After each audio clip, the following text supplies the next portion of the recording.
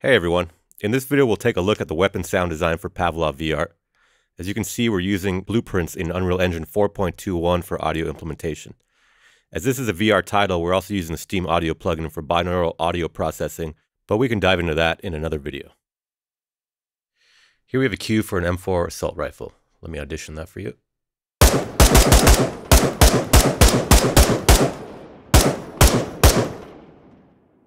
As you might have noticed, we have 4 banks or sets of sounds, each being randomized by their own node before being mixed together. Here we have the first-person thump and mechanical sound. This is the actual explosion from the firearm. And here we have a distant shot. And here we have the outdoor tail. Each set of sounds is being sent to a randomizer node, which selects one of the 6 variations to play. There's also a modulator node per bank to add minor pitch and volume variation.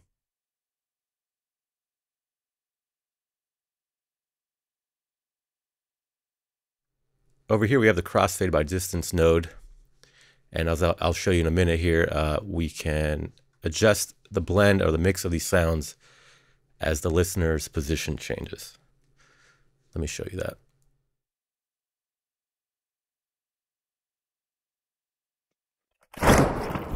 Okay, there we go. So here I have some bots fighting each other, and as we pull back,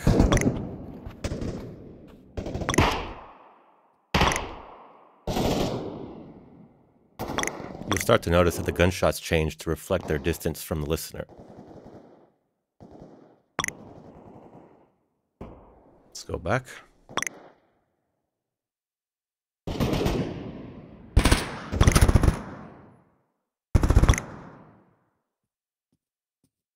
So on the shot reverb tail, we have a branch node here with an outdoor parameter that is switched by a raycast that detects whether the weapon is indoors or outdoors. So if the shot is outdoor, we get full length. But I also decided to add a little bit of this reverb to the indoor shot, but with an enveloper to make it much shorter.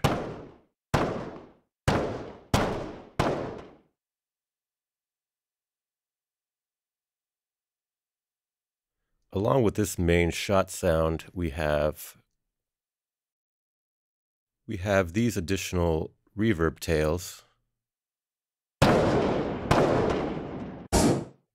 outdoor and indoor. And these are 2D stereo sounds that play.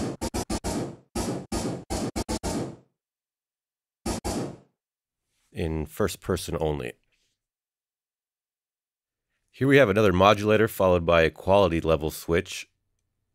Currently, these sounds do not play at any level below high. As you can see, medium, low, and quest are not connected.